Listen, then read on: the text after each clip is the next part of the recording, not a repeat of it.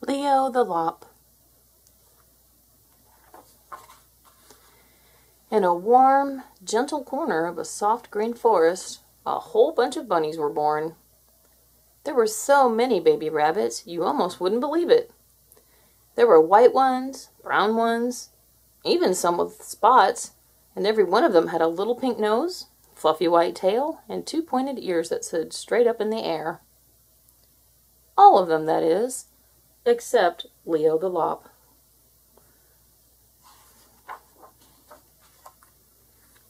Now, it wasn't that Leo didn't have a little nose or a fluffy tail, for he did. What he didn't have were ears that stood straight up in the air. Instead of standing up, they hung straight down. That really didn't matter to Leo because he thought he was just as normal as could be. Besides, he couldn't see his ears anyway.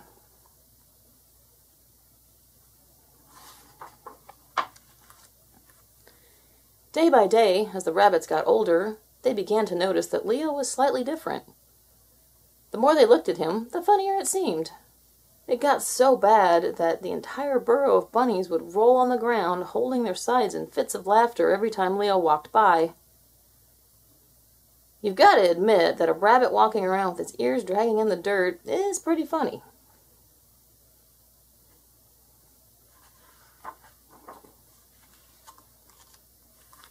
Now, Leo was very confused. He didn't see anything so funny about the way he looked. His fur was the same. His tail was the same. As far as Leo was concerned, he was perfectly normal. Finally, out of frustration, he asked, "How come you guys are always laughing at me?" For a moment, the other rabbits tried to be serious, but they just couldn't hold back the laughter. One of the rabbits finally blurted out, "Your ears, you dope! They drag on the ground! You just aren't normal!" Leo looked down, and sure enough, there were his ears dangling in the dust.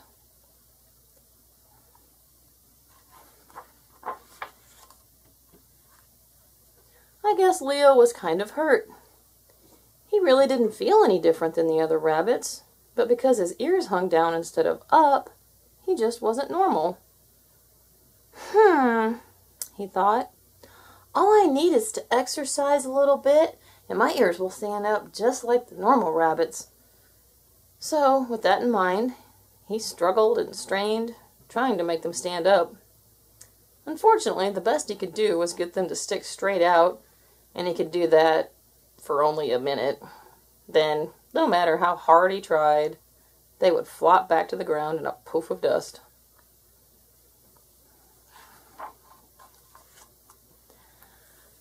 Well, thought Leo, that didn't work. Maybe if I show my ears which way to go, they'll get the idea and go there on their own. Very carefully, he climbed a tree, and, after cautiously hooking his hind legs around a branch, he dangled over upside down. Sure enough, his ears hung straight down.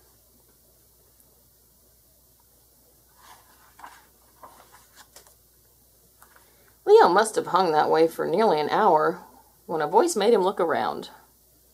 "What you doing that for?" asked the voice. Leo looked around, and there, right before him, hanging from another branch, was a possum. "Well," said Leo, feeling a little foolish, "I'm hanging upside down so my ears will learn which way they're supposed to go so I can be a normal rabbit." "What's normal?" asked the possum. "Before, when I saw you on the ground, your ears looked normal. Now they look upside down." Leo thought and thought, and you know, he didn't have an answer.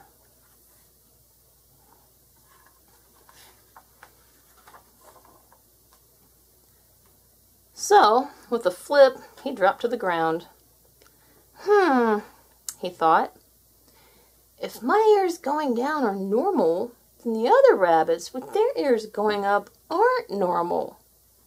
The more he thought about the other rabbits, the funnier it became. With a laugh and a giggle, he raced off to tell them what he had discovered.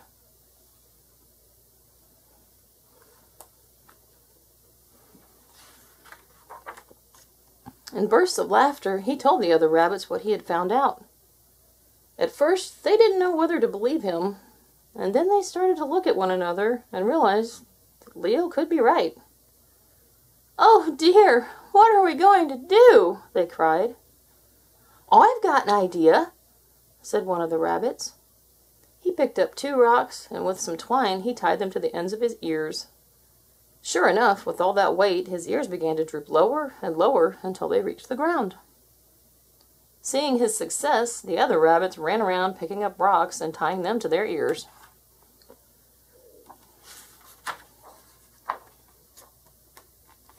Everything would have been all right except for one small problem. The rocks and ears kept getting all tangled up in tails and feet, till all was confusion, with bunnies lying in a dusty heap. "This isn't going to work," they said. "There's got to be a better way." "Maybe," said a little furry bunny, "if we showed our ears the way they should be normally, they would go that way naturally."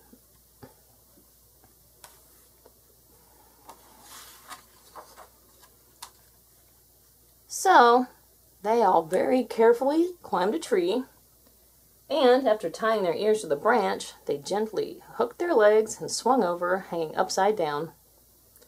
Sure enough, every one of those bunnies' ears hung up instead of down.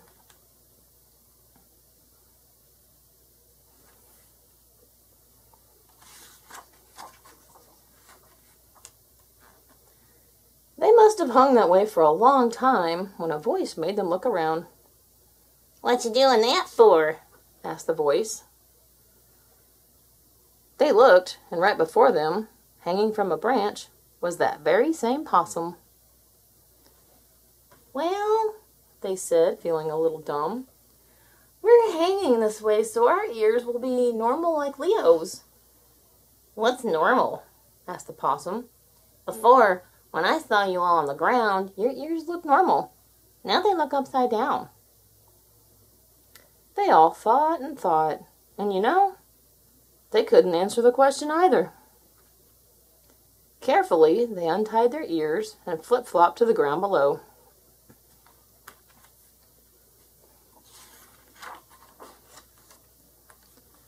The rabbits thought and thought.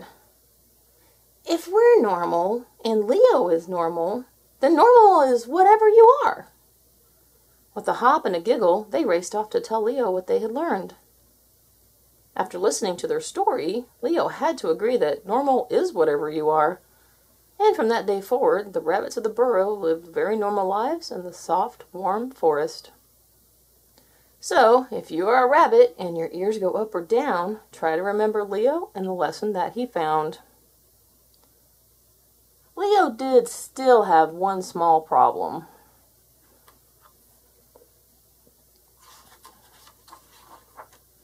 His ears always drooped in his soup. The end. Please subscribe.